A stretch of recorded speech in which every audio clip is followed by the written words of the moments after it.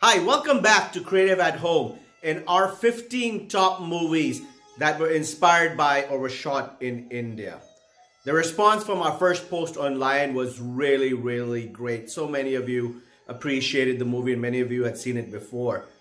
Today our second movie is the 1982 Oscar-winning movie Gandhi.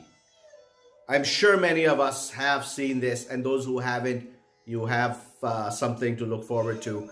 Gandhi is a dramatic biographical picturization of Mahatma Gandhi, the father of our nation, the father of India. It's a really engaging movie. It shows how Mahatma Gandhi, from living as a lawyer in South Africa, was inspired to come back to India by apartheid, by the British rule, and start the freedom struggle over here. There are a lot of small steps, a lot of small actions that happened in a very large community of freedom fighters at that time. And this movie is just so engaging, and especially for me as an Indian, it's something that we are shown on TV every year on the 2nd of October on Mahatma Gandhi's birthday, and one never gets bored of watching it.